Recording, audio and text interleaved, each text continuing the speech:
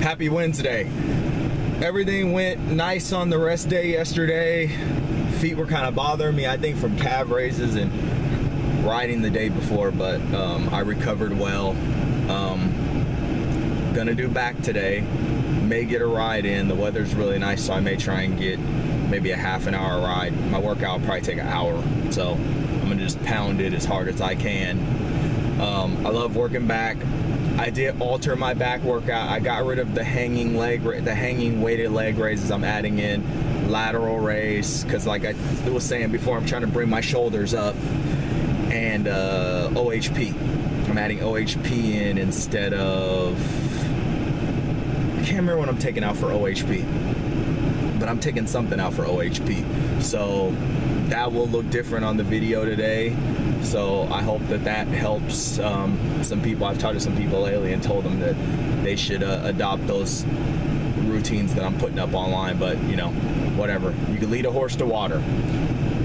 So what I want to talk quickly about today, and I don't want to go into it all crazy or anything like that. You can research it. Like I always say, you should research all these topics I talk about, because I'm just, you know, going off ideas, not what'll work for you. But I've read all of this information in the last several months about how endomorphs have to take in all this fat and everything like that, and I just think you need to be very careful, because honestly, if it's not a controlled amount of coconut oil, avocados, you know, things like that, just coconut, avocados, you know, all the butter, all the, you know, oils and, you know, fatty foods, cheeses and different things like that. You really have to watch that stuff, because from my experience, the stuff slows your metabolism down.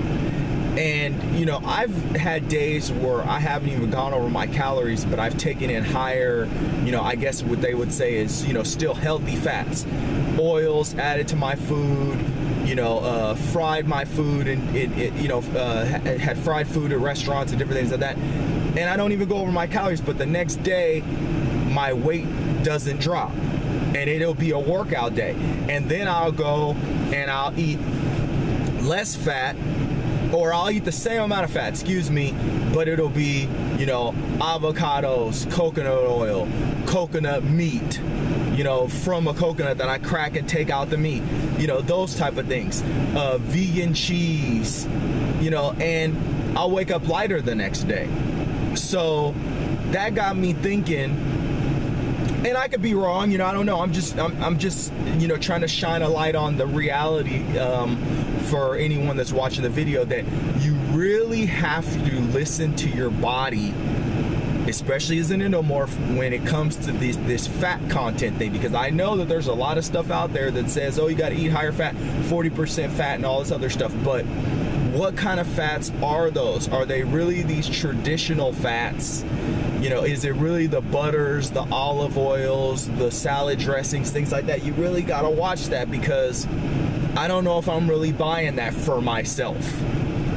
I feel like for myself that it, you know, that if I'm cooking, it needs to be with coconut oil. And if I'm adding any fats to my meals, it needs to be avocado or more coconut oil. Outside of that, I really don't see the need of eating any of the other ones. You know, I do have dressings that I have that are vegan dressings that have some oils in them, but even when I have like a 100-gram salad, I do not add more than 1 serving of dressing to my salads. I just try and buy like herbs and spices that I can put into my salads that can, you know, they can add flavoring to the salad itself. But I rarely add a lot of dressing to my salad, because dressings are high in fat. And I've seen this in the past when I've been cutting, where I'll have, you know, a few salads in a day, and so you'll have a few servings of that dressing, the same dressing, or maybe 2 different kinds of dressings, and the next day my weight's still up. And that's telling me something. That's telling me that the fats in those dressings are putting a strain on my system. So just be aware, you know. And like I always say, man, you gotta read, you have to research these topics. You can't sit around expecting everyone to do the work for you. You gotta read meta-analysis. You gotta get out there and look at what people are saying about the way that fats work in your digestive system, the way your body metabolizes fats as an endomorph. So I hope that information helps. Happy Wednesday.